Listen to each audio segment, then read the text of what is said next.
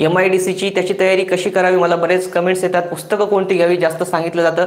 तर खाली लिंकमध्ये मित्रांनो तो मी व्हिडिओ कालच तयार केला होता, त्याची लिंक खाली डिस्क्रिप्शन बॉक्समध्ये दिलेली आहे, जाऊन तुम्ही पाहू शकता की मित्रांनो ती पुस्तकं कोणती खरेदी करायची, कशी तयारी करायची, वेळेचं नियोजन कसं करायचं, ह्या सर्व गोष्टी खाली तुम्ही डिस्क्रिप्शन बॉक्समध्ये पाहू शकता. त्याची लिंक मी दिलेली आहे की MIDC ची तयारी कशा प्रकारे करावी. तर मित्रांनो आता आपल्याला या ठिकाणी या ठिकाणी क्वेश्चन अँड आन्सर सेशन घ्यायचं आहे. तर सर्वांना विनंती आहे की जे कोणी सध्या मित्रांनो या ठिकाणी ऑनलाईन असतील सर्वांना विनंती आहे की सर्वांनी एक वेळेस व्हिडिओला लाईक करून घ्या आणि आपल्या मनात जे काही शंका असतील, मग त्या मेगा भरतीबद्दल असतील किंवा MIDC मधील भरतीबद्दल असतील, कोणत्याही भरतीबद्दल आपल्या मनात ज्या काही शंका असतील मित्रांनो त्या प्लीज खाली कमेंट्सच्या स्वरूपामध्ये कमेंट बॉक्समध्ये लिहा, जेणेकरून आपलं लवकरात लवकर या ठिकाणी चर्चासत्र सुरू करता येईल. तर सर्वांनी एक वेळेस लाईक करून घ्या. या ठिकाणी मला 13 जण ऑनलाईन दिसतात आणि लाईक मात्र 1 आहे.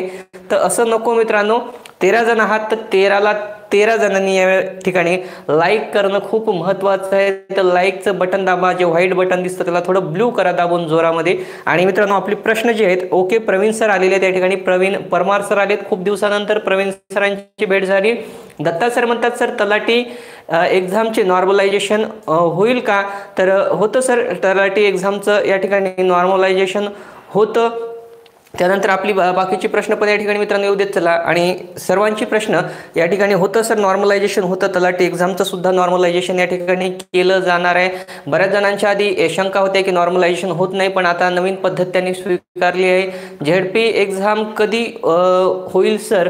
तर या ठिकाणी मित्रांनो ZPची ज्या परीक्षा आहेत त्या या ठिकाणी ZP एक्झामच्या ज्या परीक्षा आहेत मित्रांनो त्या लवकरच होतील अशी अपेक्षा करू, पण सध्या तरी नाही. जोपर्यंत आता जी कॅन्सल झालेली पशुसंवर्धन विभागाची भरती होत नाही तोपर्यंत ZPची परीक्षा या ठिकाणी होणार नाही मित्रांनो. कदाचित या ठिकाणी सप्टेंबर महिन्यामध्ये ती ZPच्या शेवटच्या शेवटी होईल. सर तलाठी एक्सपेक्टेड रिझल्ट कधी येईल?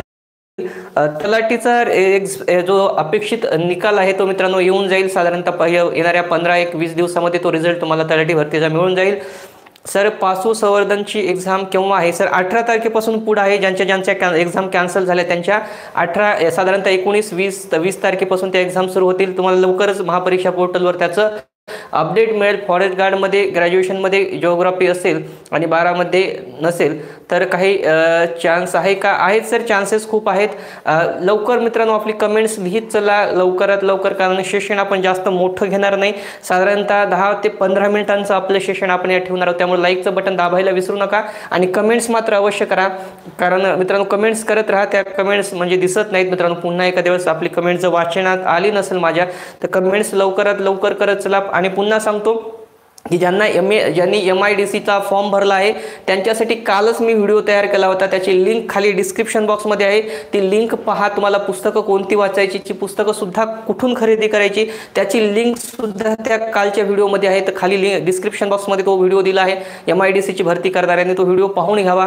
आणि मित्रांनो आजच्यासाठी क्वेश्चन अँड आन्सर सेशनसाठी लवकरात लवकर आपली प्रश्न येऊ देत चला, जेणेकरून मित्रांनो आपण या ठिकाणी ती प्रश्नाचं उत्तर या ठिकाणी घेऊत. आणि मित्रांनो कॉमन प्रश्न असतात, काही माहिती आहे तुमच्या प्रश्नाचं उत्तर देताना दुसऱ्यांच्या मनात पण तोच प्रश्न असतो, त्याचं सुद्धा समाधान या प्रश्नाच्या स्वरूपामधून होतो.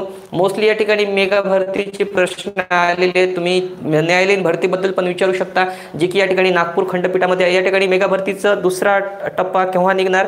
सर आता निवडणुकीनंतर होईल दुसरा. सर पण तयारी 12th जिओग्राफी प्रश्न सर एक हे प्रश्न सर लिहित चला, कारण प्रश्न जर आपण लिहिला नाही तर बऱ्याच जणांचे प्रश्न वाचण्या अगोदरच मित्रांनो ते निघून जात आहेत प्रश्नावरती.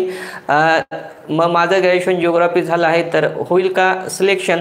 नाही सर, या ठिकाणी होतं सर सिलेक्शन. तुम्ही फॉर्म भरला याचा अर्थ तुमचं ते फॉर्म अप्रूव्हल झालेलं आहे, त्या ठिकाणी काही हरकत नाही. तुमचा कोणताही एक सब्जेक्ट लागतो, जिओग्राफी असेल मॅथ असेल, त्यापैकी सर माझं संवर्धनचं पेपर आहे. कधी आहे सर? प्रियंका मॅम, आपला प्रियंका ताळुकर मॅडम आहेत आणि त्या म्हणतात माझा पशुसंवर्धनचा पेपर आहे. आपली पेपर्स आहेत पण काही जणांची पेपर्स या ठिकाणी कॅन्सल झालीत आणि त्यांचे पेपर्स हे 18 तारखेपासून पुढे घ्यायला या ठिकाणी महापरीक्षा पोर्टल जे आहे त्यांनी कळवलं आहे की आता यापुढे परीक्षा ज्या आहेत म्हणजे 18 तारखेच्या पुढून होणार आहेत. तसं पत्रसुद्धा सचिवांचं होतं, वर सचिवांचं. तर आपले ज्या कमेंट्स आहेत मित्रांनो मोस्टली या ठिकाणी 7 स्टँडर्डचे किती मार्क्स, 7 स्टँडर्डचे मार्क्स मला काही कळाले नाही त्यांचा प्रश्न. कदाचित शिपाई पदासाठी मित्रांनो लक्षात ठेवा, न्यायालयीन भरतीमध्ये शिपाई पदाचा फॉर्म भरताना तुम्ही 50 पेक्षा जास्त टक्के भरा. सर रिप्लाय द्या. काय म्हटलात श्याम सर पुन्हा? सर RRBची एक्झाम कधी आहे? सर आणखी अपडेट आलं नाही. पशुसंवर्धनचा पेपर 14ला होता, मग आता कधी होईल? त्याचा अपडेट लवकर. पोस्टसाठी व्हिडिओ बनवा. सर MIDCच्या पोस्टसाठी सर्वांना विनंती आहे की मी व्हिडिओ बनवलेला आहे, काल बनवलेला आहे. त्याची लिंक ह्या व्हिडिओच्या डिस्क्रिप्शन बॉक्समध्ये तुम्हाला पाहायला मिळेल. रविकांत सर आलेले आहेत. नमस्कार रविकांत सर, आपलं स्वागत आहे. कधी होईल पेपर? रद्द झालेला तुम्हाला मित्रांनो ह्या 4 ते 5 दिवसामध्ये तुम्हाला अपडेट मिळून जाईल की ज्यांचे पेपर रद्द झाले ते कधी. मार्कशीट नाही. धीरज मोरे सर म्हणतात 7वीची मार्कशीट नाही. मार्कशीट नसेल तर चालतं सर, काही नाही. तुम्हाला कंपल्सरी मार्कशीट नाही. तुमचं 10वीचं मार्कशीट पाहिलं की त्यांना कळतं की तुम्ही 7वी पास आहात. पण त्या ठिकाणी 7वीचे मार्क्स जे आहेत तुमचे शिपाई पदाचे ते भरणं खूप महत्त्वाचं आहे. तरच तुमचा फॉर्म त्या ठिकाणी ॲक्सेप्ट केला जातो. कारण कमीत कमी पात्रता जी आहे बेसिक शिपाई पदासाठी ती 7वी पास आहे. त्यामुळे 7वीचे मार्क्स अंदाजे 50% वर भरा मित्रांनो, जेणेकरून तो फॉर्म तुमचा जो आहे तो फॉर्म त्या ठिकाणी ॲक्सेप्ट केला जाईल. त्यामुळे MIDCची एक्झाम कधी होऊ शकते? तर MIDCची एक्झाम आता मित्रांनो साधारणतः आय थिंक ऑगस्ट सप्टेंबरच्या शेवटी किंवा ऑक्टोबरमध्ये MIDCची एक्झाम होऊ शकते. आणि मित्रांनो न्यायालयीन भरतीसाठी लक्षात ठेवा, न्यायालयीन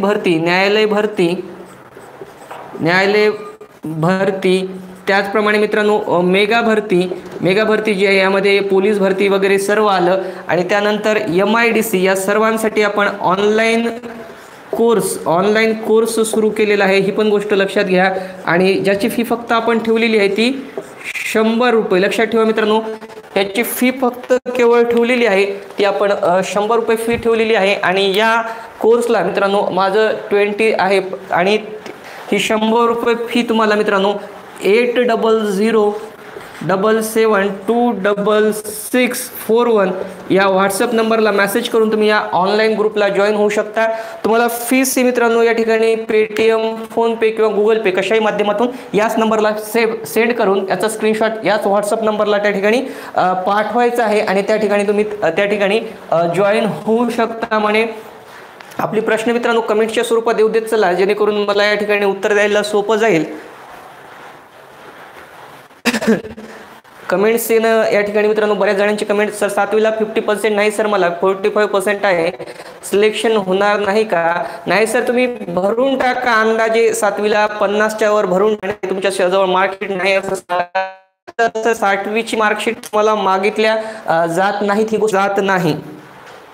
आपली कमेंट्स येऊ देत चला. तुम्ही अंदाजे 50%च्या वर भरा मित्रांनो, मार्कशीट नसेल तरी चालतं.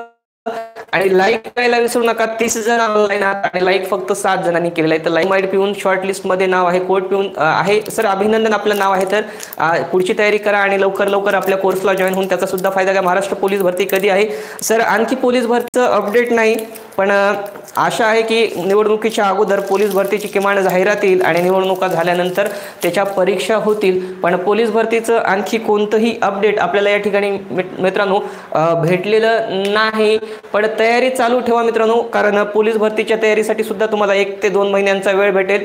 आणि या ठिकाणी आपल्याला माहित आहे की फिजिकल पेक्षा लेखी परीक्षा जी आहे, फिजिकल पेक्षा मित्रांनो तुमची लेखी परीक्षा याला जास्त प्रिफरन्स दिलेला आहे. त्यामुळे लेखी परीक्षेचा जास्तीत जास्त अभ्यास करा. सर माझं MA Hindi economics typing MSc sir, माझं नागपूर कोर्ट पिऊनचं नाव शॉर्टलिस्ट मध्ये नाव येईल का? नक्की येईल प्रियंका मॅम, नक्की येईल, प्रयत्न करत राहा. सर पशुसंवर्धन चेंज होईल? माझं नाही काय. सर आचारसंहिता लागली की एक्झाम घेणं बंद होईल का? सर आचारसंहिता लागली म्हणजे एक्झाम्स बंद होणार नाहीत. फक्त आचारसंहितेच्या काळात तुम्हाला जॉईन करून घेता येत नाही, एवढंच आहे. सर टायपिस्ट क्लर्कची टायपिंगची टेस्ट आहे का? हो टायपिंगची आहे सर, टायपिंगची टेस्ट आहे. आणि ज्याला 20 गुण आहेत, लक्षात ठेवा 20 गुण आहेत त्या टायपिंगच्या टेस्टला. आणि त्या ठिकाणी मित्रांनो कॉम्प्युटरवर संगणकावर टायपिंग घेतली जाईल, ज्यामध्ये मित्रांनो तुम्हाला 40 शब्द दिले जातील, 40 शब्दाचा पॅराग्राफ दिला जाईल आणि तो मित्रांनो 10 मिनिटांमध्ये तुम्हाला तो पॅराग्राफ पूर्ण करायचा असतो. लक्षात ठेवा, कारण तिथं स्पीड आहे ती 40ची आहे. रविकांत सर MIDCचं म्हणत आहेत? नाही सर, MIDCला आय थिंक नाही. त्या ठिकाणी टायपिंग मला वाटतं फक्त जे ज्यांचं शॉर्ट हँड झालेलं आहे त्यांना त्या ठिकाणी आहे typing. Sir court MIDCचं taste typing नाही, श्याम अग्रवाल म्हणतात. सर प्रयत्न करत चला. खूप जणांची फोन ह्याबद्दलच येतात की माझं नाव शॉर्टलिस्ट होत नाही, पण प्रयत्नांती परमेश्वर म्हटलं जातं. फॉर्म भरत राहा, कधी तरी शॉर्टलिस्ट होईल. MIDC ड्रायव्हर पोस्टवर व्हिडिओ बनवा. सर MIDCच्या संपूर्ण पोस्टसाठी काल मी व्हिडिओ बनवलेला आहे आणि त्याची link sir Waghmare sir Waghchaure sir Chaure सरांना म्हणायचं खालच्या लिंक जर तुम्ही आता या ठिकाणी डिस्क्रिप्शन बॉक्स चेक केला, डिस्क्रिप्शन बॉक्स त्याच्यामध्ये लिंक भेटेल तुम्हाला. MIDCच्या संपूर्ण पदांची माहिती, पुस्तकं कोणती खरेदी करावी, कुठून खरेदी करावी, अभ्यास कसा करावा, किती वेळ करावा, कशा प्रकारे करावा, या सर्व गोष्टींची माहिती कालच्याच व्हिडिओमध्ये मित्रांनो मी दिलेली आहे. तर त्याच्या प्रकारे तुम्ही नियोजन करा. साधारणतः 2 ते 3 महिन्यांचा कालावधी तुम्हाला MIDCची तयारी करायला मिळणारे. शॉर्टलिस्ट कशावर डिपेंड आहे सर? श्याम अग्रवाल सर तुमचं एज्युकेशन, हायर एज्युकेशन, त्याचं पर्सेंटेज, तुमचा एक्सपिरियन्स, तुमचं स्किल, या सर्व गोष्टींवरती शॉर्टलिस्ट अवलंबून आहे. कोर्ट एक्झाम कुठे होईल सर? नागपूर खंडपीठाची नागपूरला होईल, औरंगाबाद खंडपीठाची औरंगाबादला होईल आणि बॉम्बे हायकोर्टाची जी आहे ती मुंबईलाच होईल. या त्यांच्यात जिथे फॉर्म भरले आहेत त्या ठिकाणी ड्रायव्हर पोस्टसाठी कोणतं लायसन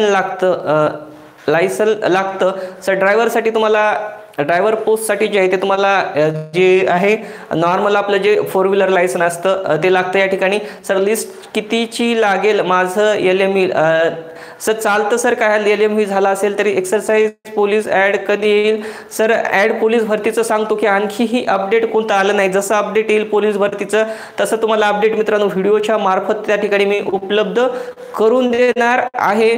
शॉर्टलिस्ट किती लागेल सर? शॉर्टलिस्ट साधारणतः मित्रांनो त्या पदांच्या दुप्पट, आता 3,664 या ठिकाणी बॉम्बे हायकोर्टात लागलं होतं, तसं 128 256 होतं आणि मित्रांनो त्या ठिकाणी 256 म्हणजे जवळपास 3,000 जणांचं शॉर्टलिस्टमध्ये नाव येऊ शकतं. Mumbai court thanks for info म्हणत आहेत. सर कोर्टची रिटर्न एक्झाम कोणत्या मंथमध्ये होईल सांगा?